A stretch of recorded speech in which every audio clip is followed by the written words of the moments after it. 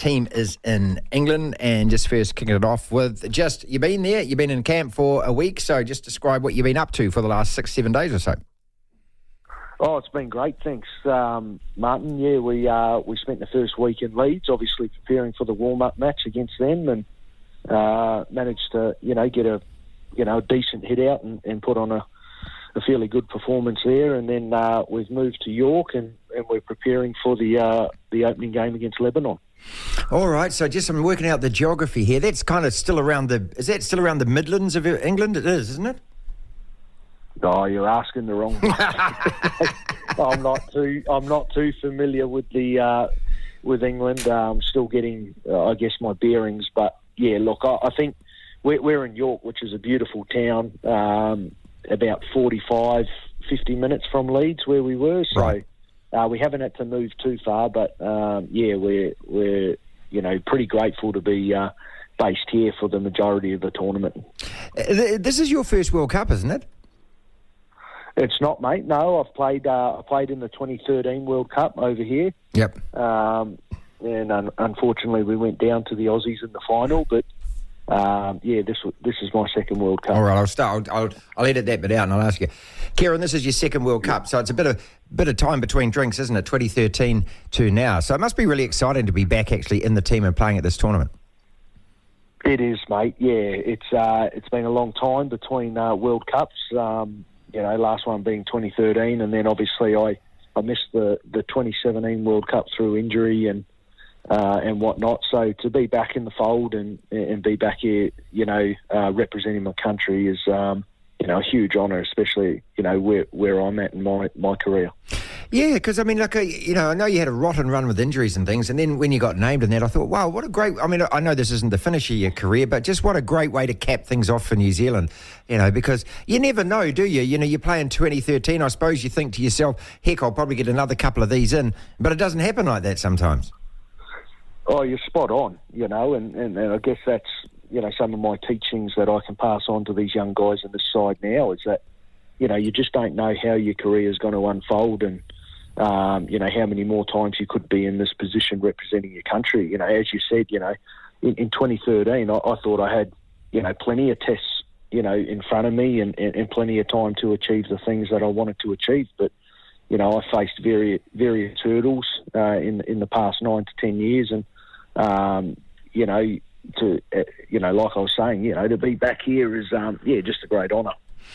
Look, you played 49 games in the last 2 years at Manly, which is extraordinary because, I know it was really injury disrupted at Canterbury as well. So how is the body, mate? You'd say you're at the stage where you think, wow, I'm finally getting some breaks and a bit of luck?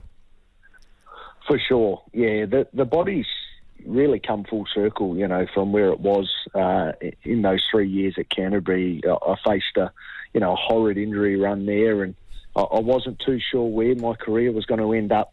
At the end of that 3-year stint, I was, I guess, a bit short on options, and there weren't too many clubs keen on giving me another crack. But, I was fortunate enough that, Des had the faith in me and brought me back to Manly, and I was able to, I guess, prove myself and get my body back up and running. And, I've been blessed to have the past 2 years that I've had on the pitch. Kieran Foran is with us, and he's in this side to play Lebanon on Monday as we kick off the World Cup. And the World Cup, people underway with England versus Toa Samoa on the weekend. I suppose part of it as well is just trying to get to a stage where you can actually decide for yourself when you end. I always think it's really cruel for any athlete when all of a sudden that's taken away from you, and I thought that was the position you were in, so that's why it's so delightful that you're actually back and you've got a black jersey on, mate. I'm really, really, I suppose I was going to say proud of you. I'm not, I'm just pleased for you. Yeah, thanks for that. Yeah, it is. It's always a daunting, I guess, picture when, as you said, you're not sure if you're going to be able to finish your career on your terms. And look, I like to think I've still got plenty of life left in my career. I'm 32 as it stands, but to be able to play basically every game over the past 2 seasons shows where my body's at. And I'll be heading to the Gold Coast next year for two more seasons, and I'm just really enjoying my footy again and where I'm at. Kieran, so obviously, I suppose you lose a little bit of base speed or something, but do you get cleverer as a player? Do you know what I mean? I mean, do you get smarter? You're able to kind of just use what you've got in your resources better? For sure. Yeah, I'd definitely say that's the case. As you get older, you have more games under your belt, you've got more experience, you certainly...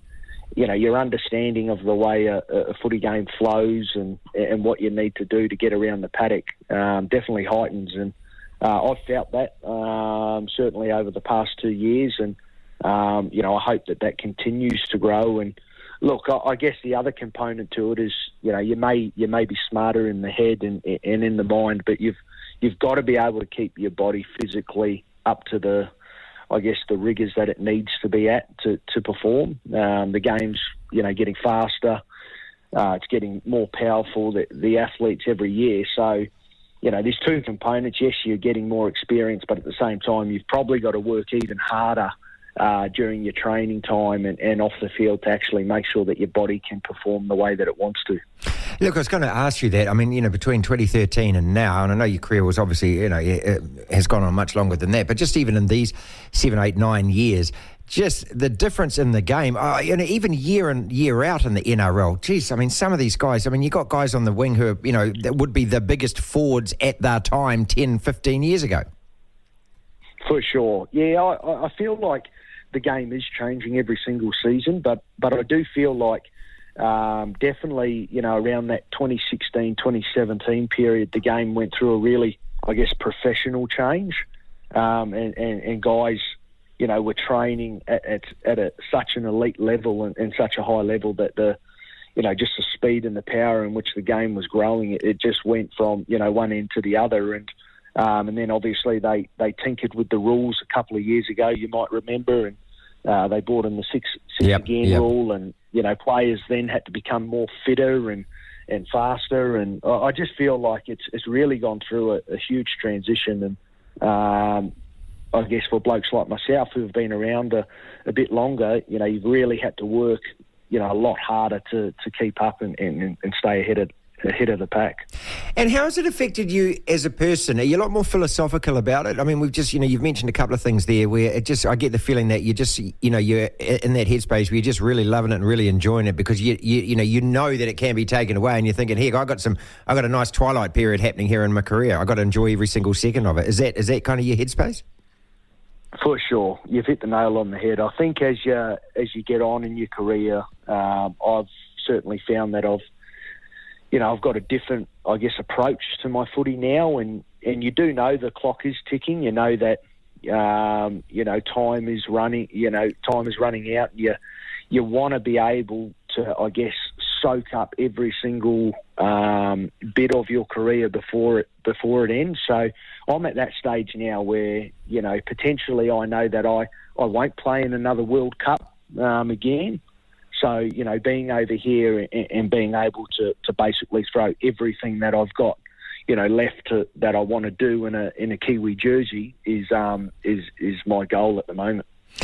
And such great experience, as you say, to pass on to the young ones as well. I don't know, whether the young ones, how they are these days, whether they will look at all us old people and, you're not old, but but look at us all and think, oh, yeah, you're talking. But, do you actually feel like that? Do you feel like it's not a responsibility, but it's something that you want to do? You want to just say, pass on this knowledge. Dudes, I've gone through this. This is how it is. Yeah, for sure. I look at all these young guys that we've got in camp, and they're just out and out superstars, and they're at that stage in their career where they've got the world at their feet, and their career can go one or two ways. And I was there, I was there 8, 9 years ago where I was at the top of my game as a 23, 24 year old, and then I went through a horrid injury run and a fair bit of off-field drama, and it took a dramatic turn. But you want to, save these young guys from having to go through that painful process if you can, and try and help them, just as best you can. So, I'm always chatting to them, always trying to, pass on my experiences, and hopefully they can take some of that on board. Where does it sit, the World Cup? You've won grand finals, and you know, there's I really like what Dylan Brown said about how, you know, he thinks that this is bigger, and I hope it is bigger, because representing your country has to be. But international league, you don't play an awful lot of it around the NRL. But, you know, when players look at it, they go Origin, they go winning a grand final. But what is so different about playing a World Cup for your country? Is it just the rarity of it? Does that make it so special? Oh, it's everything. I think, you know, it's representing your country. You know, everything that you stand for, that your family stands for. It's your dream as a kid. You know, all us young Kiwi kids, you know, growing up watching our heroes on the TV, you know, wanting to be in that position, and now we're finally here.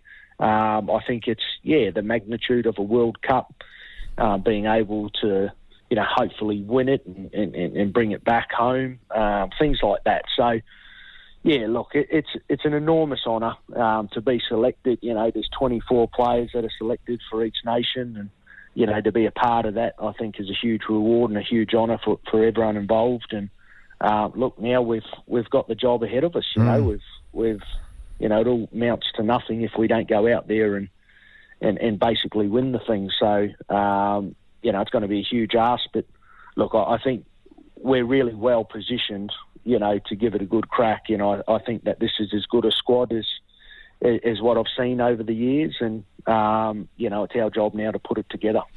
And you think, so Lebanon, Jamaica and Ireland, I mean, when you say those three teams, I mean, there's a couple of names in there you think, oh my God, you know, they don't sound as though they've got a lot of rugby league experience, but I know that these teams they get players from all over the place.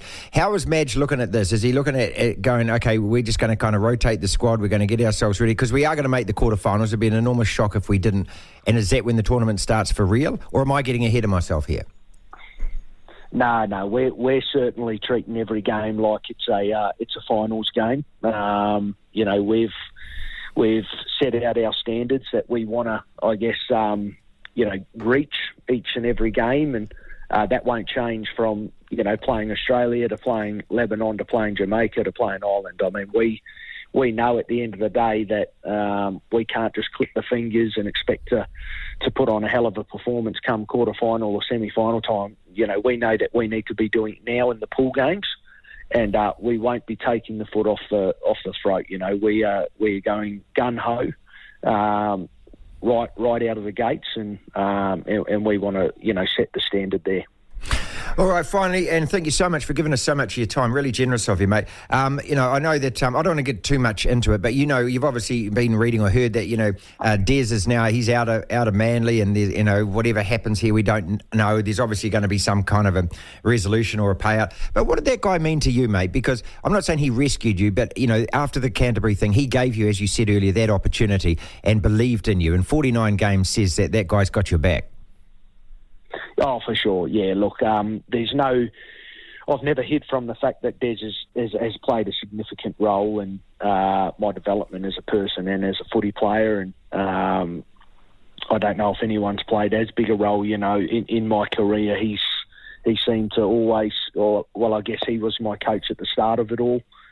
He was my coach when, you know, times were really, I guess, struggling, and as you said, he brought me back to Manly this last couple of seasons and, you know, helped revive my career. So, yeah, look, it's extremely sad what's gone on there. I can't comment too much because I don't know the ins and outs of it, but I can certainly comment on the role that Des has played in my footy career, and it's been nothing but exceptional. Great talking to you, mate. All the very best. Such an exciting time in the next few weeks. Really appreciate all the time that you've given us. Cheers, Martin. Ta. Devlin. You've got to love sport. The platform.